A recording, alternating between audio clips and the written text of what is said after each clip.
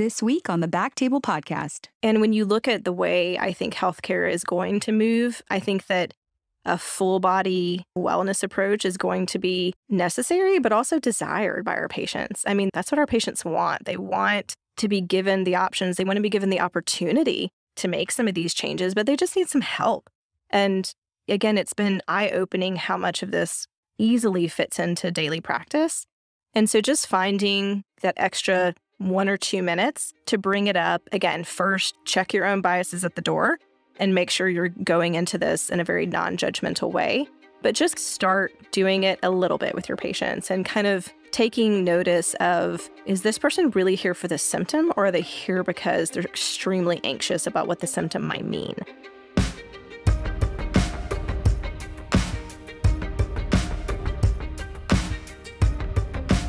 Hello, everyone, and welcome to the BackTable ENT podcast, where we discuss all things ENT. We bring you the best and brightest in our field with the hope that you can take something from our show to your practice. Now, a quick word from our sponsor. Our next partner has a product I use literally every day.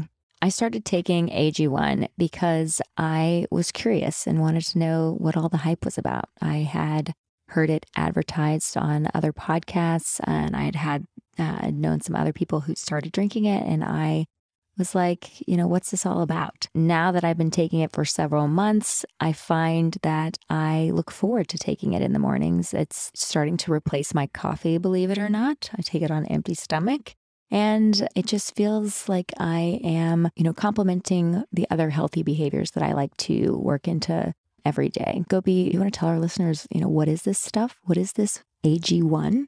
Wow, it's 75 high-quality vitamins, minerals, whole food sourced superfoods, probiotics, and adaptogens. I don't know about half of what those are, but they make me feel better, and they're make me feel like I'm actually contributing to making sure I have all the nutrients that I need in my diet. Do you how do you like to mix yours?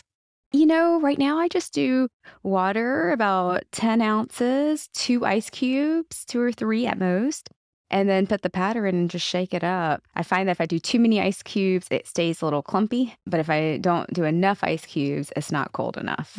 Gotta have What about you? Do you do it in water, juice, a smoothie? I like cold water, like about 12 ounces, so on the higher side, and a couple of ice cubes of water, and then I give it a real good shake, like I'm shaking up a martini or something, Yeah. And then At 7 a.m. At 7 a.m., just like a chick, and then I'm out the door, and I feel like it's becoming like a necessity. It's like a important part of my day. I also like that it contains less than 1 gram of sugar, no GMOs, no nasty chemicals or artificial anything, while still tasting good. So I like it. How do they do that? The companies. Huh? How do they do that? I don't know. Well, right now, it's time for you, our listeners, to reclaim your health and arm your immune system with a convenient daily nutritional supplement like AG1. To make it easy, Athletic Greens is going to give you a free 1-year supply of immune-supporting vitamin D and 5 free travel packs with your first purchase. All you have to do is visit athleticgreens.com/BackTableENT. Again, that's athleticgreens.com/BackTableENT to take ownership over your health and pick up the ultimate daily nutritional insurance. Now, back to the show. My name is Gopi Shah, and I'm a pediatric otolaryngologist. I'm here with my co-host, partner in crime, Dr. Ashley Agan. Hey, good morning, Gopi.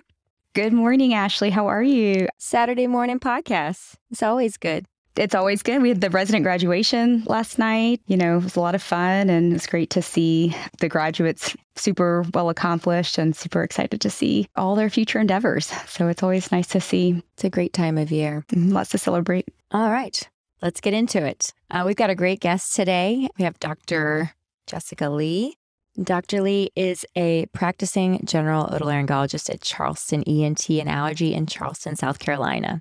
She obtained her medical degree from the Medical University of Mississippi and completed her residency at the Medical University of South Carolina. In addition to general practice, her focus has evolved to include lifestyle medicine as it pertains to otolaryngology. Welcome to the show, Jessica. Hi, thank you guys for having me.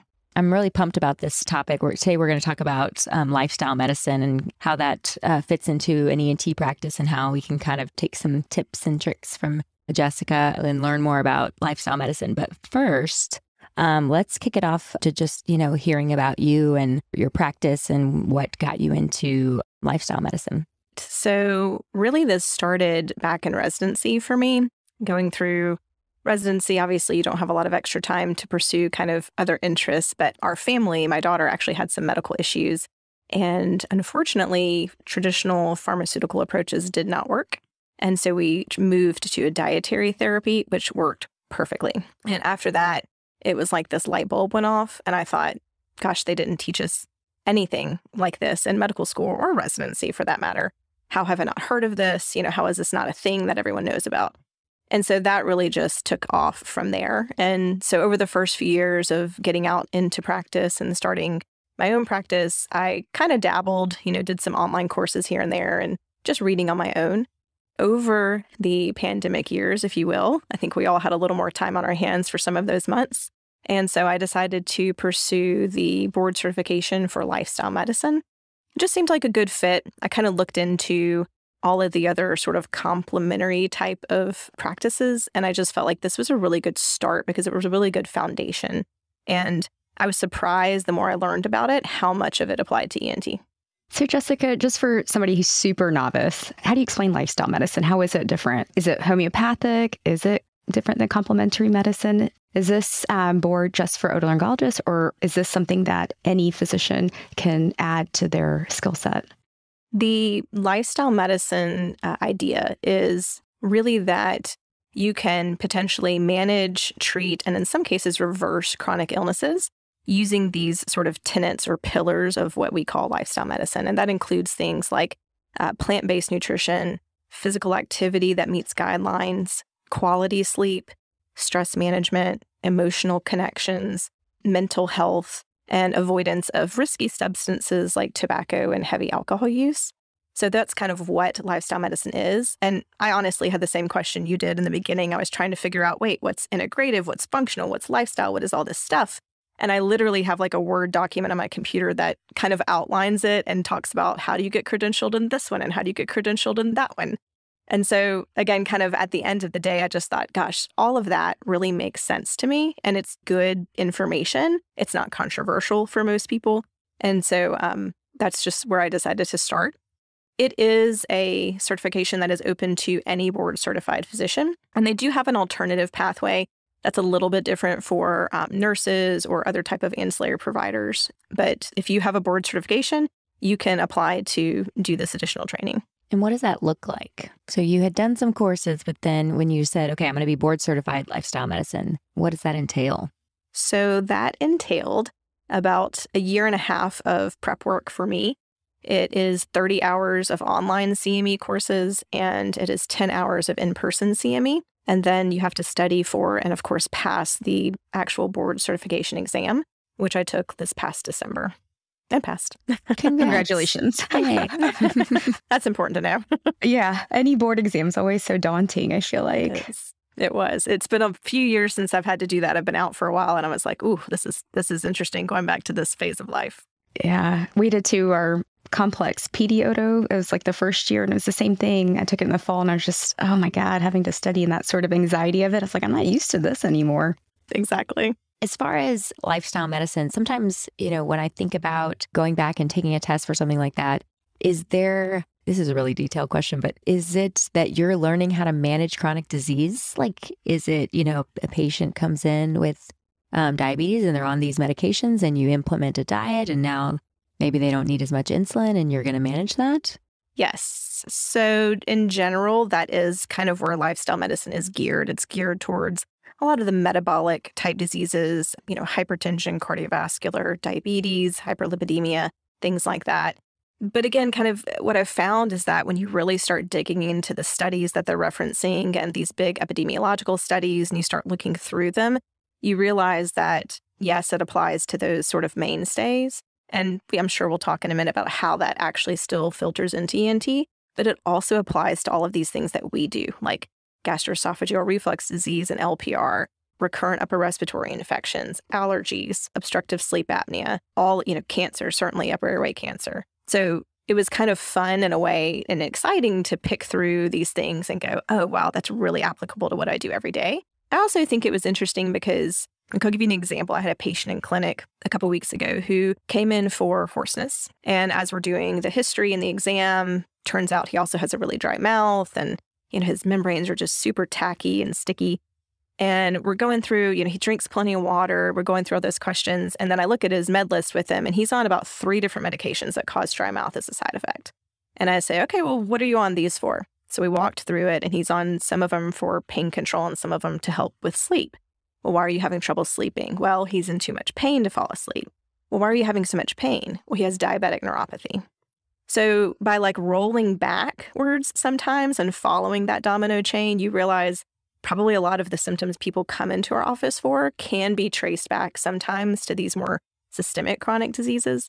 And that's where I was like, oh, aha, okay, we can work on this versus me just giving kind of a Band-Aid solution. So Jessica, for that patient example, do you then kind of manage or just talk to them about dietary modifications in terms of their diabetes? How involved as the otolaryngologist with the lifestyle board, do you then get into some of the chronic diseases that we aren't necessarily that well trained in from a medical standpoint? How did you manage that patient?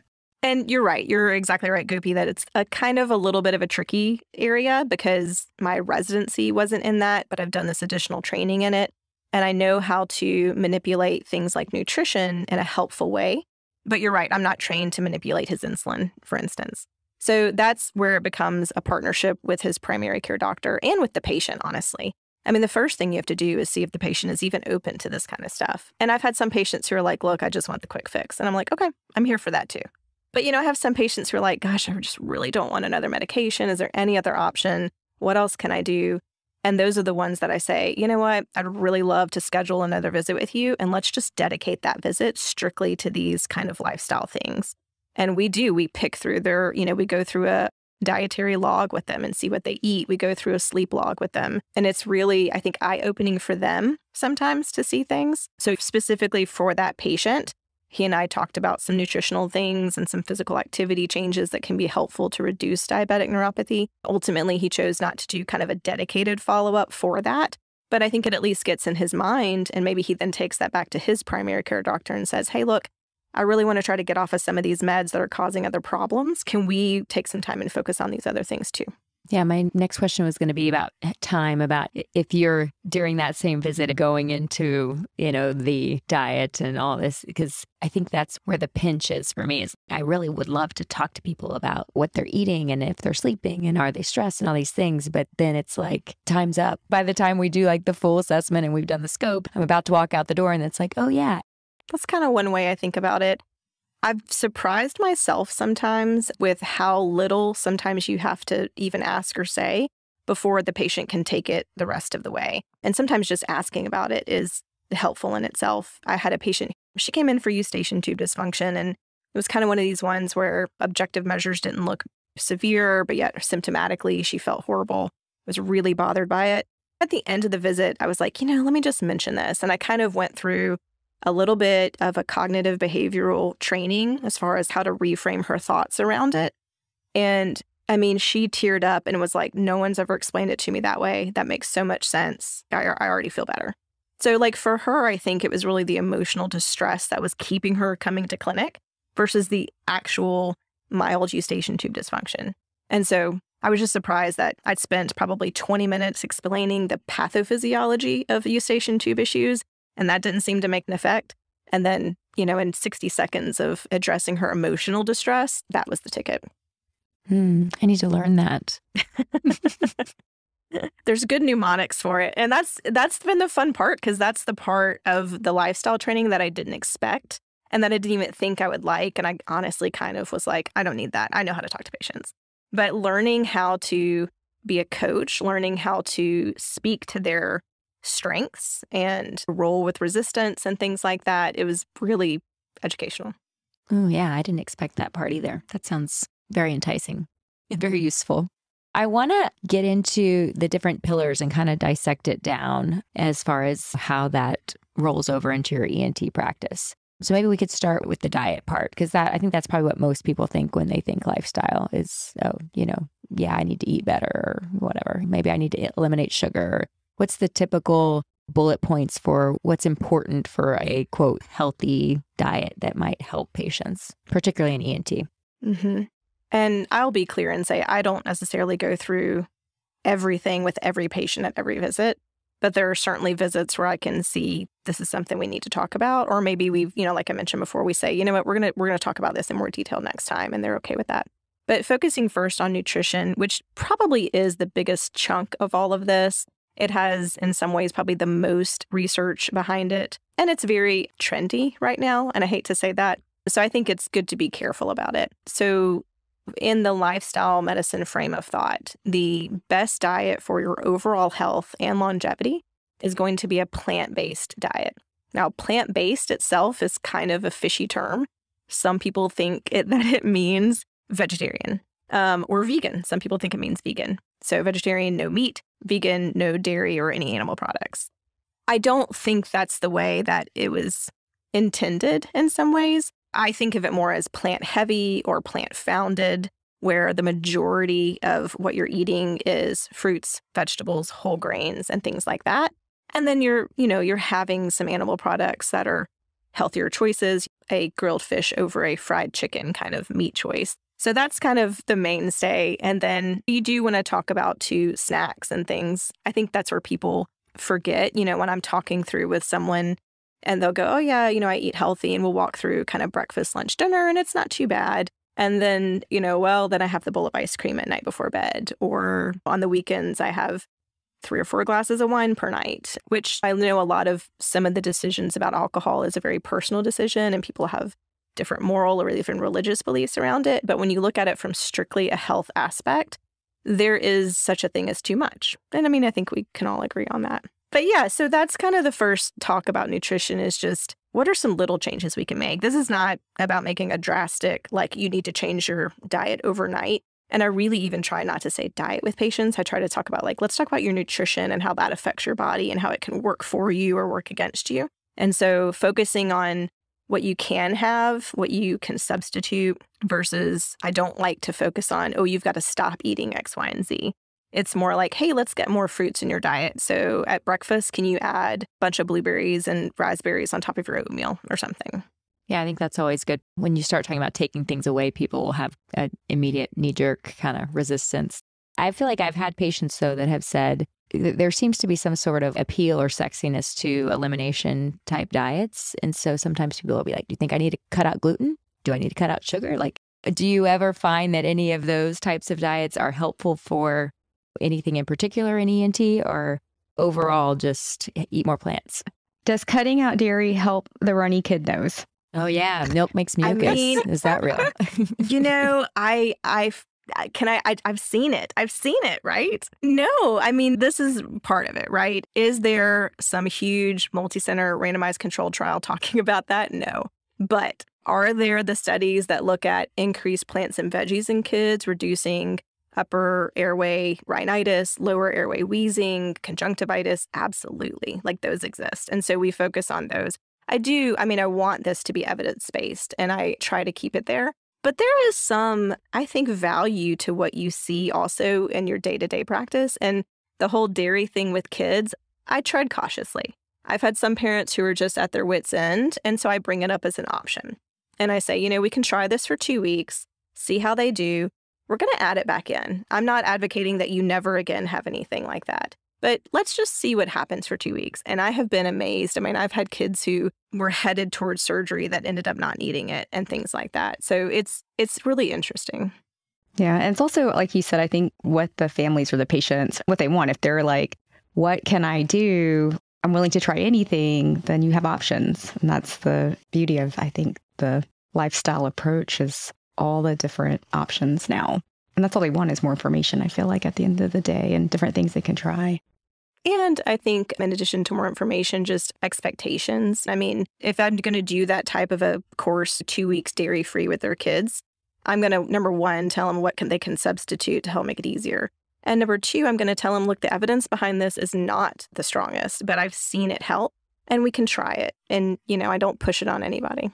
Most people probably think I can do anything for 2 weeks. Right. I mean, I kind of feel that way. But yeah, I think 2 weeks, when you look at any of the other restriction diets, and I don't get into a lot of gluten-free or FODMAP or those kinds of things. I do have a patient who is just a really difficult patient with regards to her allergies, her asthma, her nasal polyps.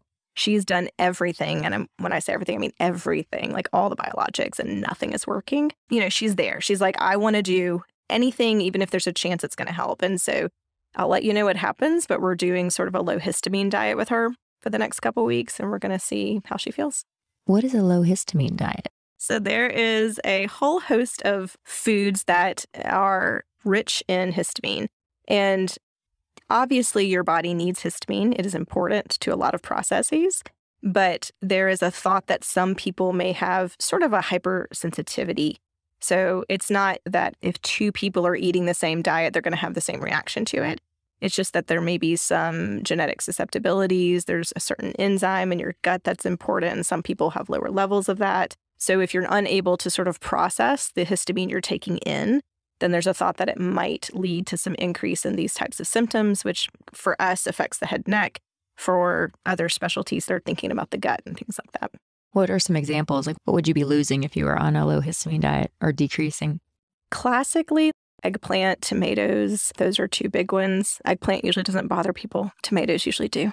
Oh, interesting. I know, it's like pizza? What? Yeah. And that's the other thing she and I talked about this. And I said, there's a lot of good to the foods we're about to cut out for the next 2 weeks. So we want to be careful. And again, with any time you think of any kind of restrictive diet, you want to be sure that there's an endpoint and that you're going to add these things back in. And you just find that threshold, that balance between what's the level that I feel good at and I still get to enjoy and get the benefits of these nutrients versus when does that balance tip too far. That makes sense. And that's harder, right? There's so many things in the world that are nuanced. It's easier when things are black and white, on or off, in or out. The balance is where it's at, finding the right balance. Finding the right balance. And then like you alluded to earlier, Ashley, try doing that in a 10-minute appointment, which if your clinics are like ours, it's tight sometimes. So usually those are the times where I'm like, oh, good, the next patient's late. I can spend a few more times with this patient. Or again, let's come back and dedicate some time. Or these are the times where I'm calling people on the phone and we're spending 20 or 30 minutes on the phone, which is maybe economically not the best way for me to do it right now, but it's kind of the way it has to be for now. Is there a way to reimburse for lifestyle medicine counseling? Does that exist yet or not necessarily? This is just part of, you just kind of work it into what you're billing for your visits anyway. So for now, I am pretty much just working it into what the visit is. Most of the billing, when you look at it, is through time-based billing, which is like surgical specialists. We don't do a whole lot of that. But occasionally, again, I've had a few patients who wanted to come back and wanted to spend 30 or 45 minutes. And so I'll use the time-based codes for that. That's how we have to kind of approach it for now.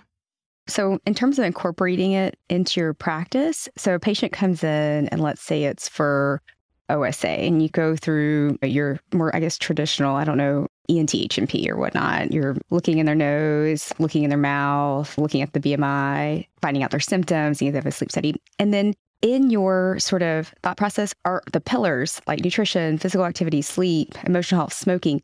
Are those also then kind of, okay, I'm going to go through some of these things or maybe pull out sleep pattern and nutrition or whatever you feel like are the most pertinent. And then you go into those things as well in your history. And then maybe when you do a plan, there might be one or two suggestions. How do you tie it in, I guess, is my question.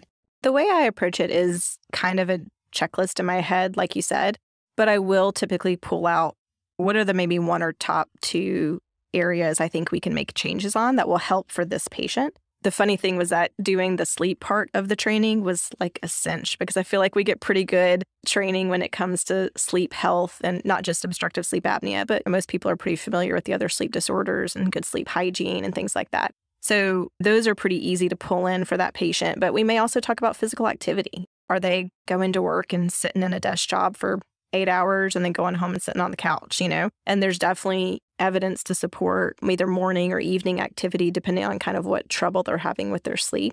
So we'll kind of talk about incorporating that. I don't do a lot of formal questionnaires in the clinic, except for things that we would already do, like an Epworth, for instance. So that one kind of fits in really easily. But as far as the formal food questionnaires or physical activity guidelines, those are actually pretty easy. You just kind of have to ask the patients 2 or 3 questions. So I don't do a lot of paper questionnaires on the side or in addition to the traditional visits, but there are things I do run through in my head and think, what can we pull out? Or is there anything to pull out? I'm not saying that this is applicable to every patient that walks in the door, but it's been fun finding the ones where it is applicable and spending, extra few minutes talking about it. And then are there certain ENT diagnoses that have more with lifestyle medicine than others? Or is it like, listen, pretty much everything that we do and see has a little bit of lifestyle medicine in it? It's pretty much everything. I mean, really, we've brushed on obstructive sleep apnea. We've brushed on chronic upper respiratory infections or recurrent acute allergies, GERD and LPR. But even things like cancer, I mean, most of us are going to be like, yeah, of course, tobacco and alcohol, that's a contributing factor. But the ARCADE study that was done in Europe really pointed out that diet also makes a big difference, even in upper airway cancers. And thinking about how to prepare your patient, whether they're about to go into surgery or chemotherapy and radiation, preparing them nutritionally and being there with them post-treatment nutritionally, making sure that we're meeting their body's needs so they can heal as well as possible. And again, a lot of centers may have a dietitian that helps with that, which is fantastic. But I think some people may see the dietitian once and they get their tube feed sort of prescription and they don't go back. And so as they're starting to reintroduce oral feeding, the old adage was just calories, right? Just put whatever you want in your body as long as it's caloric rich. So a lot of people are like, great, I'm getting the tub of ice cream out. And I try to gear them towards saying, look, it really is important what you're putting in your body. So let's get you a few good smoothie recipes and we can put some spinach in there that you're never going to know is in there because no one really wants to eat that right now. In this point in your life when you feel terrible, you want the ice cream. But how can we make you like a really delicious smoothie that's also going to support your body's ability to heal from this and hopefully prevent recurrence? Yeah, I mean, I think you are what you eat. I think what we put in our bodies matters so much. And I love hiding my vegetables in things that taste good. I think we all do to some degree. Can we talk about the patient that's like, Dr. Lee, I have a great diet. They tell you everything they're eating and you're like, oh, well, like, you don't eat any vegetables at all? No, but I blah, blah, blah, XYZ. And they're like, it's not that. Do you just say, okay, and then we'll try to touch on that later? Like, because it's hard. I think sometimes in your mind, you're like, I think we could probably work on your diet. But if the patient's not ready, then the more you push, the more they're going to push back. Do you have any tips or tricks for how to introduce that idea of nutrition modification without that resistance? You're exactly right that sometimes patients just aren't ready, even if I think it's something worth talking about. And going back to some of the coaching and some of the health behavior change, just information you learn in this course, you learn about all of the different health behavior change models and theories over the past 50 years. And one specifically focuses a lot on the patient's stage of readiness. And so if I have a patient who's at a readiness level 3, where maybe they'll kind of admit that there's some things that need to be changed, but they are not at all interested in changing it, that's okay. We don't have to force anything. We just make note of it. And I say, if you ever want to talk about it in the future, I'm here. I'm happy to do that with you. And we move on. Because you're not going to get anywhere by forcing it down their throats, figuratively. And so you've got to make sure that you are there to help the patient, not to tell the patient what they need. Again, it's a little more of a coach role in that position versus kind of the old school doctor knows best kind of role. Yeah, it's kind of like the vaccine conversations, immunization conversation, saline rinses, never works. And we're doing them. I can't do. Right. Yeah. Do you fight them? No, you just go, okay, great. Let's figure out what else we can do. Yeah. Yeah, I suppose that it works with every pillar. As far as specifically, like, for example, LPR and reflux, are there particular things where you're like, what if you could just change this one thing that might really make your symptoms better? I think we learn about maybe cutting out coffee or cutting out tomato-based foods or spicy foods or greasy and fried foods. But if you had to just pick one thing, is there something in particular that's like a good recommendation? The nighttime snack bowl of ice cream. I mean, I've been amazed by how many people, and it typically is older patients. Dairy was good for you, kind of cools everything down, right? It's so delicious too. And it is. I don't blame you. But this is the classic approach or picture, right, that the patient comes in with. And they'll say, it really doesn't bother them much during the day that they'll talk about postnasal drip and they'll point to the base of their throat and they'll talk about the phlegm and the throat clearing. And then they'll go, man, when I get up in the morning, I just have to clear and clear. And it takes 30 minutes to get this gunk out.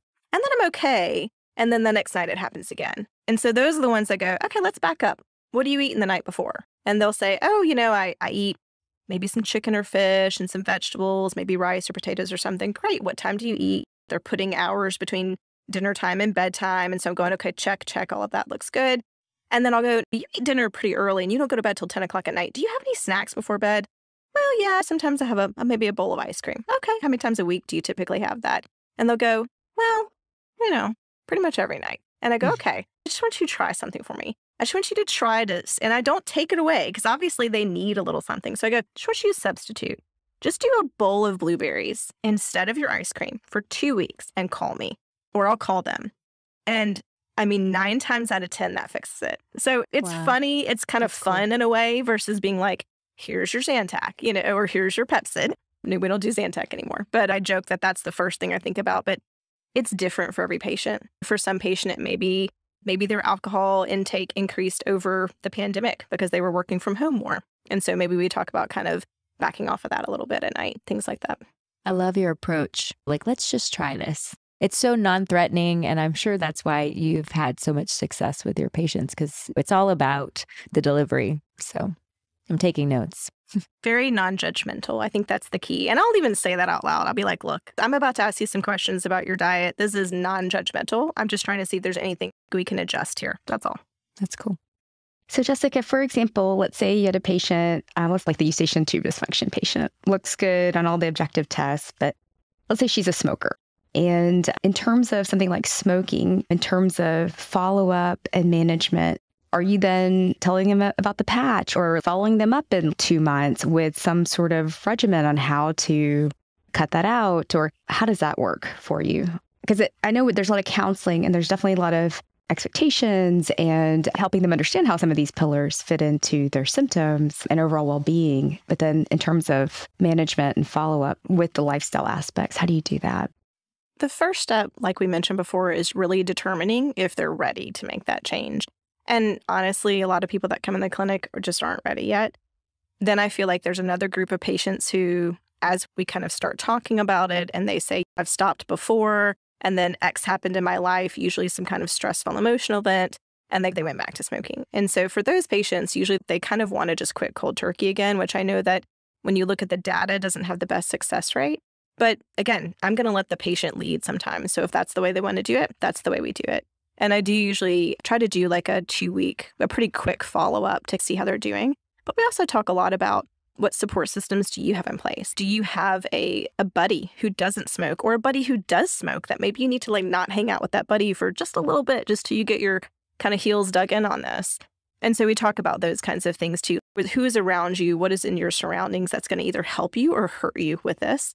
Then when getting into kind of nicotine replacements or those types of medications, I have not yet been in a situation where I've prescribed, for instance, Chantix or something like that. But we do talk a lot about the nicotine replacement options. And I keep going, oh, this other thing I learned, but it's true. Like, I don't feel like in residency, I learned about exactly when to use which replacement and what combination and what does Medicare cover and things like that. And I learned that in this course. And so I know that most insurance companies are going to cover not only a nicotine replacement product, but also counseling, group counseling. And the most effective combination is that combination there. And so I tell that to patients. I'll say, look, I know you've got the gum already from your primary care doctor, and that's great. Or you've got, one of these medications. But let's also get you hooked in with a session or a group that you feel comfortable with, because that's going to improve your chances of actually being able to successfully quit smoking. Speaking of smoking and tobacco, marijuana is pretty trendy these days, and you may have patients who are more openly talking about how they either, smoke marijuana or they vape THC or they do some edibles every now and then to help with anxiety. Do these fall into that category? Where is it in the pillar? Substances that we that need to illicit illegal substances in South Carolina, right? That honestly is not touched on in the training, I'll be honest. However, because it happens, and there's been some speculation, I think, about marijuana use, especially with head and neck cancer. So I've tried to keep up to date with kind of the latest. And again, I just tell the patients there's not hard and fast evidence that it's as bad as a cigarette, but that alone can be an irritant, if nothing else. And of course, with vaping, you've got the small risk of lung injury and things like that. So I will bring up, it's not your best option, but it's probably not your worst option. Like if you're smoking marijuana to stop smoking cigarettes, you're probably making a move in the right direction. So not that I ever endorse it and say, you go right ahead, buddy. But, there's also a lot of patients, there's obviously an emotional and stress sort of reduction benefit to that. And that is a pillar, for better or worse. I practice in a state where it's illegal, but some people don't.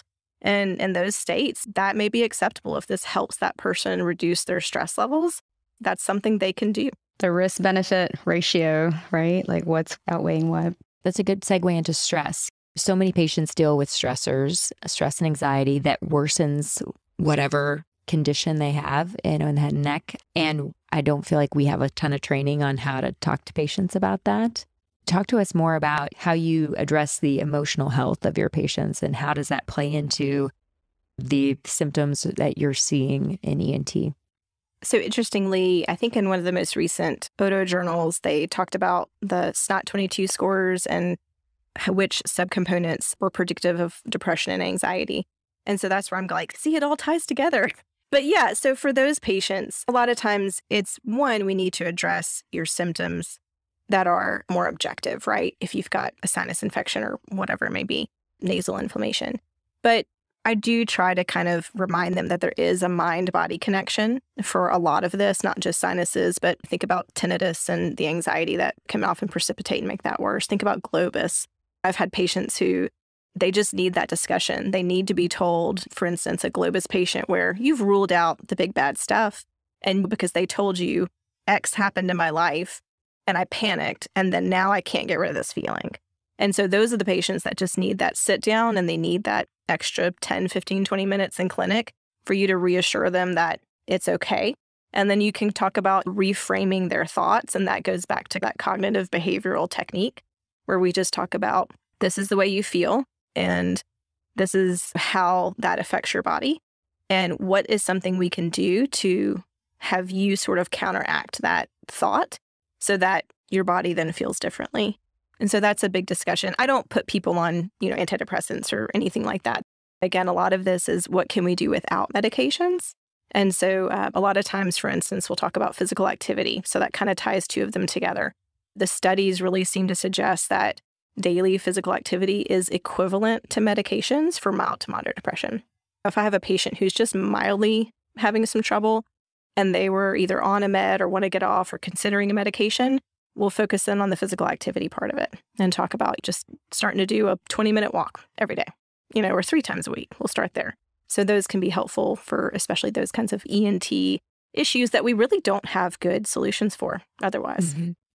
Yeah, absolutely. It's also worth talking about sleep a little bit. Obviously, I think we've all had a lot of training on the obstructive sleep apnea, that side of it. Are you also talking to patients about quantity and quality? If someone's like, I'm exhausted all the time. Well, I sleep 4 hours a night. Well, I can't stay asleep. Well, because there's so many different sleep disorders. Are you kind of getting into the nitty gritty of all of that too? I do. And I think the statistic is something like 60 million people in the U.S. suffer from insomnia, which is a big chunk. And so a lot of times that spills over into what we do. And maybe they have obstructive sleep apnea also, but maybe they also have some, touch of insomnia. And so I actually really enjoy going into like the sleep hygiene part of it. And then in some cases talking about how can we pull in some activity during the day? How can we pull in or remove some light exposures? People are really big right now on blue light and screens at night and things like that. So we'll sometimes talk about, hey, what little changes can we make, even if it's just dimming the lights while you're watching TV versus having all the lights blaring. So light exposures, physical activity, again, what are you eating? Are you eating big, heavy meals and having 2 to 3 beers at night and then having trouble falling asleep? So what can we change there? So sleep's kind of a fun one because I feel like the sleep hygiene discussions really pull in all parts of it, not to mention stress and things like that. I have patients who say, I just lie in bed and I just think of all the things I need to do the next day. I had a patient, so I will credit, this was not my idea. I had a patient tell me years ago that what she did to fix that problem was she just kept a little notepad and a pencil on her bedside table. And as soon as she started feeling like that, she rolled over, she wrote down what she was thinking, and she put it down and rolled back into bed.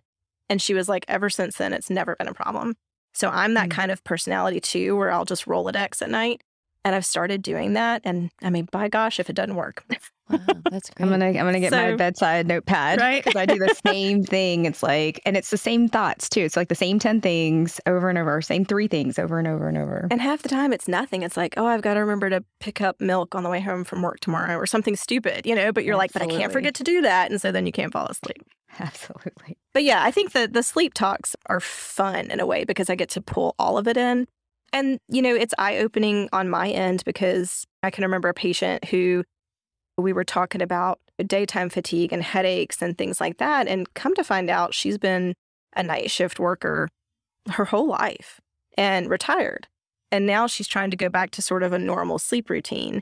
And that's almost, I don't want to say impossible, but can you imagine how difficult the struggle when her body has learned to function one way for her whole life, and now we're trying to put her back on a typical sleep schedule. And so that doesn't always come out, even though we would think, oh, well, a patient would bring that up early on in the course of the discussion. Sometimes I don't. Sometimes you have to keep talking and before those kinds of things pop out and you go, oh, aha, okay, this is going to be a little harder than we thought, Yeah. I feel like sleep is less controversial than all of the other things too, because most people, I think we all agree that sleep is restorative and necessary. And if you're not getting enough of it, that could potentially throw anything in your body out of whack.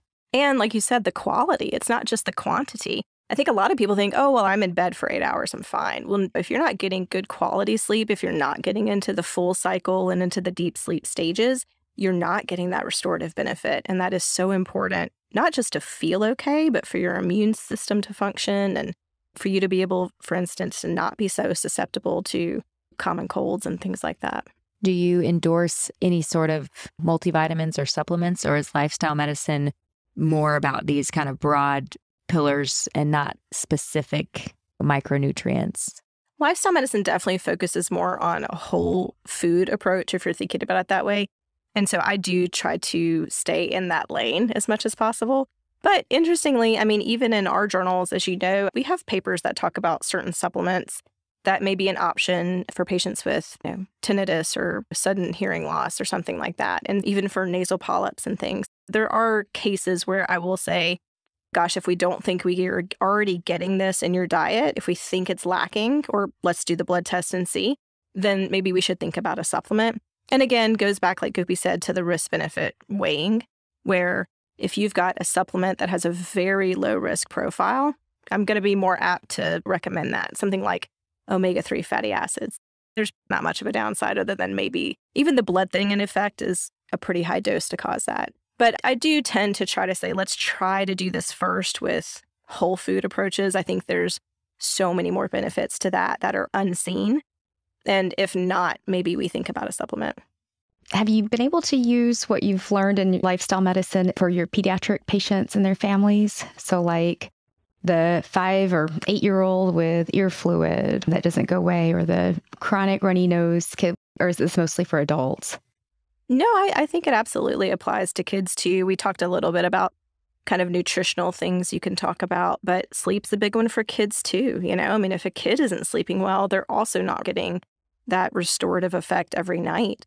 We talk about secondhand smoke exposure. I think a lot of parents, especially, again, kids with recurrent ear infections, and the parents will say that they go outside to smoke. And while I'll say, hey, I really appreciate that you're doing that, but can I also tell you about how that smoke is still on your clothes? And when you pick up your baby, they're going to be breathing it in. And so, again, I think first and foremost, you have to make sure you are not coming off as judgmental, because people will just shut down and stop listening.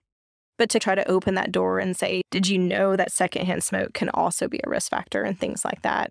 And then physical activities, screen time with kids. We try to talk about that a little bit. There's definitely applications for kids, probably a little less when you think about this being evidence-based. There's probably less evidence behind it just because we're not doing randomized controlled trials on kids a lot these days with these kind of issues. When it comes to the patient education part of your visit, you do your spiel and you're talking about you have your plan and you're going to send them out into the world and then they'll come back, right? Do you give them any handouts to help them kind of remember what you talked about? Or do you have any recommended reading that you send with them or websites that you give them or Twitter handles to follow? I don't know. Everyone gets their information from different places these days. How do you do that? Yeah. I do. Go listen to BackTable ENT. Yes, no, I do. I have some handouts. I laugh because I have 2 medical assistants that I work with most days in the clinic. And I feel like they could talk to the patients and tell them what I'm going to say, because as you know, sometimes we feel like we're on repeat and we're just giving the same spiel. So those are the things that I've learned to type up. And some of it's not necessarily even lifestyle. Some of it's epistaxis management, right? How many times have you explained you can soak the tissue with Afrin and then put it in your nose and that kind of thing?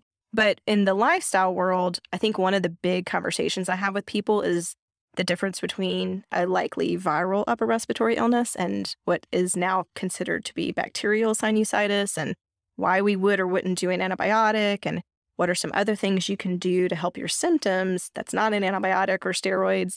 So that kind of talk I've pulled up into kind of a healthy living kind of approach to reducing the risk for viral illnesses to be maybe less severe and not last quite as long. So those kinds of things I have things typed up for. I have so many, I feel like, in my head that I want to type up. Yeah. And I just haven't had time yet. There are definitely books. There's a ton of nutrition books. And I'm cautious. So first of all, I don't recommend a book to any patient that I have not read myself. And so as I'm reading more, there's more that I have to offer. And there's been some books that I'm like, I would never recommend this to a patient. It's not evidence-based, or it's very judgmental, or it's just a bad book. But nutritionally, the book Fiber Fueled is really great. He's a gastroenterologist, and really his message is just the more plants, the better. That's it. I'm not telling you to cut X out or cut Y out, but in general, just the more plants, the better. And again, I think most people wouldn't disagree with that. Sleep books, there's Matthew Walker's Why We Sleep, which was life-changing. I feel like every ENT should read Why We Sleep. That was a really good one. There's one on alcohol that I want to read, but someone told me that after you read it, you will never want to drink again. And I'm like, but I do enjoy a glass of wine sometimes. I really want to go to Napa. Right. Yeah. And then, like I said, there are some podcasts that I follow that I really like. There's some websites that I'll sometimes recommend that people kind of check out. And this might be kind of a silly question, but for your patients, do you ever talk to them, or the ones that use something like Whoop or like those, wrist app, the ones that kind of monitor your sleep? How do you feel about health tracker devices and applications? I think it depends what they're using it for. I haven't actually had a lot of patients bring that up a lot. I know there's the Aura Ring for sleep. And I think the few times patients have asked about it, I'll just say there's some limitations to it. For instance, your wristband is not as good as your home sleep study, for instance, but it can be helpful. If your main complaint is snoring, well, some of those tracking apps are really helpful for me to hear or for you to show me how bad this is. Speaking of apps, there's a really good tinnitus management one that I found called Odo. I think it's just called Odo, and it may be like colon tinnitus relief. It's really the only one out there. But it basically is virtual CBT, cognitive behavioral therapy, for patients with tinnitus. Again, I played with it first just to get a feel for it and see if it was something I thought patients would like. And so I've started recommending that one too. Do you utilize any other specialists like nutritionists or other people to kind of help with the education and maybe creating a plan for patients? There are nutritionists, sometimes registered dietitians in town that I've referred people to, people who, wanted more, where we started this process and they said they really wanted to take it to the kind of the next level. And then when I think about it, we use physical therapists in our practices a lot, right? For our vestibular patients. And I've gotten more comfortable. To refer someone for vestibular therapy was a very easy thing. But I've gotten more comfortable saying, gosh, I think we really just need to work on your overall strength. That's going to help your balance. Maybe this isn't vertigo. Maybe this is just disequilibrium in this patient. But physical therapy and getting them moving again can be super helpful. Or if they're comfortable enough, we'll talk about starting off just, again, let's walk around your block a few times every day. And if you have access to like a senior center, let's get you going and maybe do a class or get into the gym and do some strength training. That's a big one, I think, for older patients who are coming in with dizziness and vertigo. And for us, we kind of pick it apart and we go, oh, this isn't vertigo, this is disequilibrium. But then what do you do? And so to explain like, look, this is your strength, this is your muscles, this is your spinal alignment. You've had 3 back surgeries, maybe. This is your diabetic neuropathy in your toes where you don't have that proprioception as well as you used to. This is your hearing loss. All of those things, and tying it together and saying your balance is this really beautifully complicated thing that depends on all of these systems being optimized. And these are some things we can do to do it. Let's get you a hearing test. Let's think about getting you to someone who can help with your strength and your lower extremities and referring them to physical therapy in that way. So definitely from a physical activity referral standpoint, that's a big one I think we already use and we can use probably more. For your referrals to your nutritionists and dietitians, do you have particular people who are also on the lifestyle medicine train, so to speak, where they're also talking about a message of whole food, plant-based types of diets, as opposed to, I feel like there's different camps, and some people are just like really worried about protein. We talked about gluten-free, no sugar, like all the different camps. Do you try to refer to someone who's going to be echoing the same message so that it's not as confusing? Because I feel like as a patient, if I'm hearing, okay, I need to eat more plants, and then I go to the dietitian and they're like, well, you need to make sure you get your protein. And then I'm like, okay, well, so I'm supposed to eat, more chicken, and then, but I got to get all this in. Like, it can be kind of confusing. What are your thoughts on that? I think it's important to figure out what's the goal first. So if the goal is overall health, especially thinking about those kind of chronic, more primary care issues, but also how those affect ENT, if that's the goal, then I am going to try to be consistent and send them to someone who is going to maintain that message and talk about the benefits of whole foods and the benefits of a lot of plant-based foods in your diet.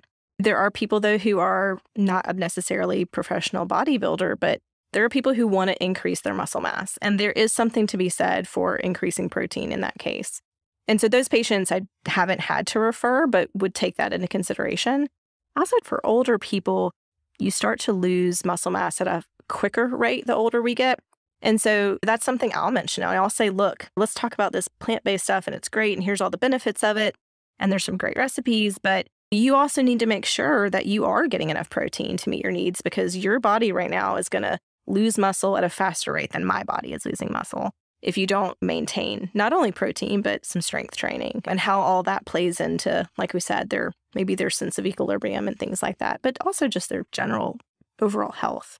How often do you end up talking to the patient's primary care physician about, let's say, the eustachian tube dysfunction patient, and let's say there is an interest in smoking cessation, or you had a really good talk about stress or emotional health with the patient? How important is it to then go back and follow up with the primary care for some of these patients? For the patients where we're having that discussion and we sort of come to a good stopping point on our own, I don't typically make a separate effort to reach out other than obviously documenting it and making sure they're getting copied on the note. But there have been patients, like you said, who've maybe wanted medication for tobacco cessation, or some patients that I've been working on their maybe nutrition for some ENT things. Maybe it's GERD and LPR. And we're watching her blood pressure come down in our clinic when she comes in. And so I'm saying, hey, let's reach out to your primary care, make sure that they're aware, and let's make sure they don't want to adjust anything on the medication side. So it's definitely needs to be a partnership because, like I said, I don't feel like I'm in the position today where I can be lowering dosages of antihypertensives. But if I feel like someone is really on this path and they're doing really well, then I do need to keep in contact with their doctor to make sure they're kept in the loop. That makes sense. Well, Jessica, I feel like we could talk about this forever. We may have to do a part 2 because I still have so many questions, but I think we need to kind of round it out. Anything you want to leave with our listeners, like any key points or anything that we have not asked you yet that you feel like we need to make sure we touch on before we close out? I just want to say that it's really this kind of exciting new area that we as ENT doctors really haven't had any exposure to. And when you look at the way I think healthcare is going to move, I think that a full body wellness approach is going to be necessary, but also desired by our patients. I mean, that's what our patients want. They want to be given the options. They want to be given the opportunity to make some of these changes, but they just need some help.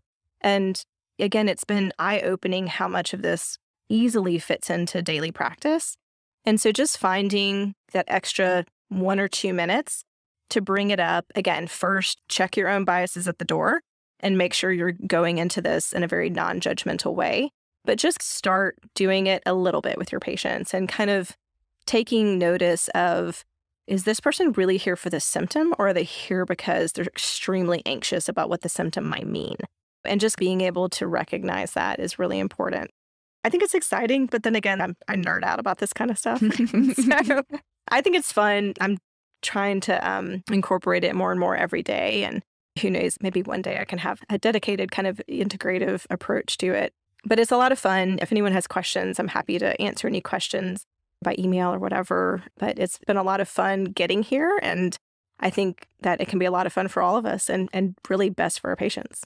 I think you said it best when you said it's important to be their coach, to speak to their strengths, to be able to see your physician that way and them kind of being that relationship of them looking at you, figuring out where's your health strength. You're not just there for this weakness or this illness. And how does that help you get better? I think really is a great way to treat patients. And it's part of doctoring. It's part of what we do. So thank you. Yeah, I love your style. If I lived in Charleston, I would want you to be my doctor. I love your approach, and I think your patients are probably very, very lucky and very appreciative to have you taking care of them and thinking of them as a whole human and not just ear, nose, and not just the ear fluid, not just an audiogram or an image, right? A CAT scan. Well, thank you guys. This was a lot of fun for me too, so I appreciate you having me on. Jessica has a new book coming out at the end of the year called The ENT's Guide to Lifestyle Medicine. So be sure to be on the lookout for that. It'll be a great reference to learn more if you guys are interested. So if listeners want to reach out to you, do you want us to just have them reach out to us and then we can forward them to you? That'd be great. That sounds great. Okay, absolutely. So let us know if you want to get in touch with Dr. Lee. Again, she's in Charleston at Charleston ENT and Allergy. Thanks for stopping by today. Thank you, Dr. Lee, for taking the time. It was fun. Thank you, Gopi. It's always great to be across the mic from you. Thank you. Always.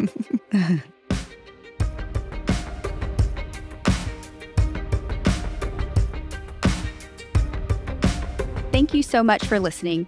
If you haven't already, make sure to subscribe, rate the podcast 5 stars, and share with a friend. If you have any questions or comments, direct message us at _BackTable ENT on Instagram, LinkedIn, or Twitter.